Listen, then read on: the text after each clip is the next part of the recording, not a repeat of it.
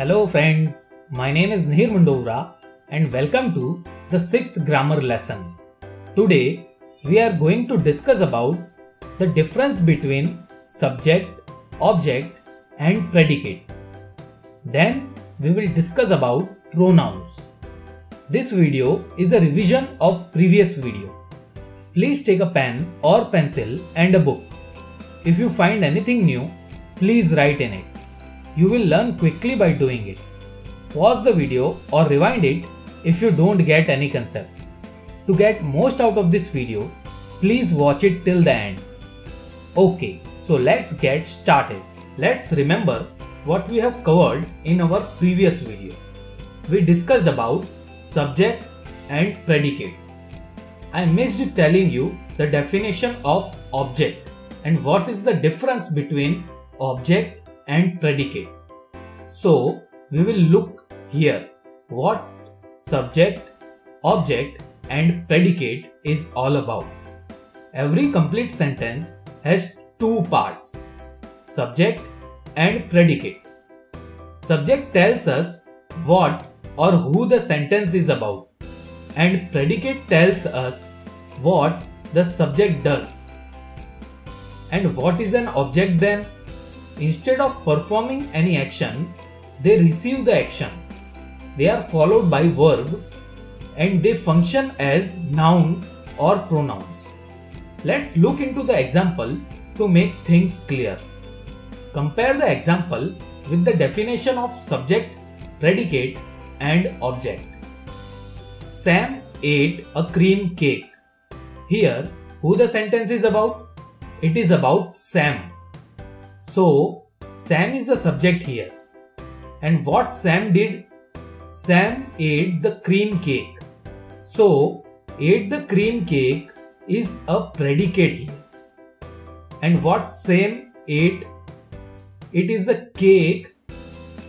So, cake is an object here. Let's look into another example to make things even more clear. Rajesh loves playing badminton regularly. Here, what the sentence is about? It is about Rajesh. So, Rajesh is a subject here. And what Rajesh plays regularly? Rajesh plays badminton regularly. So, plays badminton regularly is a predicate here. And what is the thing at the receiving end here? Or what Rajesh uses for playing? It is the badminton. So, badminton is object here. I hope you are clear now about subject, predicate and objects.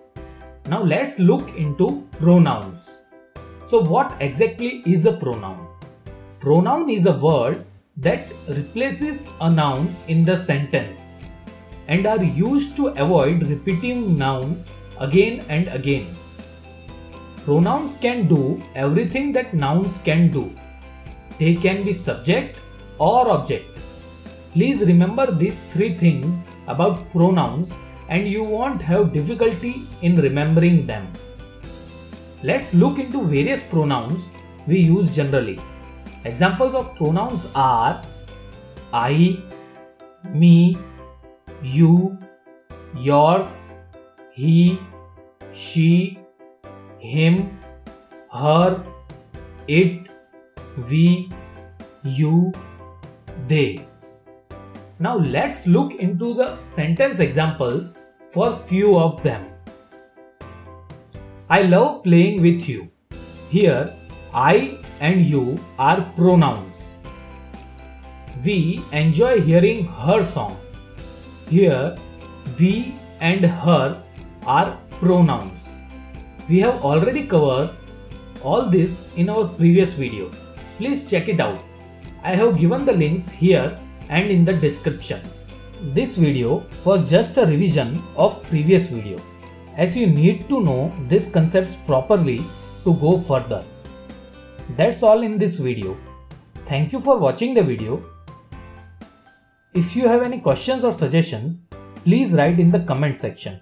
If you liked it, please hit the like button. Do share the videos so others can learn. And do subscribe to the channel to get regular updates about the course.